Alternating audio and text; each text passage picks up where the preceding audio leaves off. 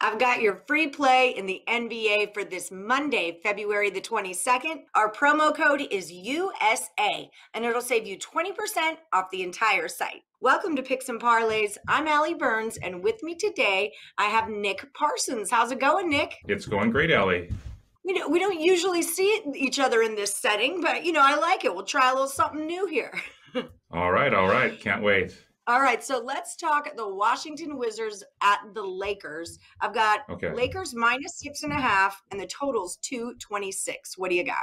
This is a non-conference game, obviously, so it's not really a massive, high-profile game, for the Lakers here. LA, of course, is dealing with a minor injury bug to big man Anthony Davis, so he won't be in this one again. And Washington, of course, it struggled for most of the year, but it does come into this one. It's actually red hot right now. It's won both straight up and against the spread in 4 straight. And that includes some, pretty stiff competition, including Boston, Houston, Denver, and Portland. I mean, obviously, the transition with Russell Westbrook coming in wasn't going to ever be easy, but he and Bradley Beal, they do finally start, they're finally starting to click and work together. And the rest of the role players, they're really starting to step up and play as well.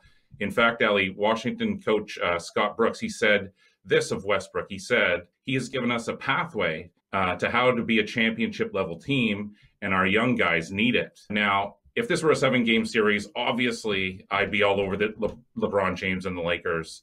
But this particular contest, I just think it doesn't set up well for the home side here, Allie. The Lakers have lost 7 of their last 10 against the spread.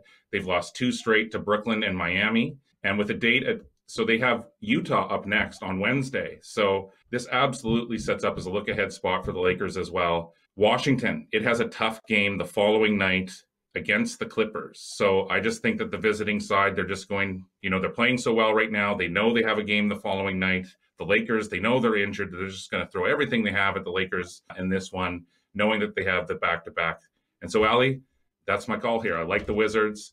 I think the line is already moving. So if you like the Wizards, I'd say get down sooner rather than later. Yeah, I did see that number open at a -7, so it's definitely moving in your favor. That's your free pick from Nick Parsons at Picks and Parlays. We're rolling with the Wizards plus 6.5.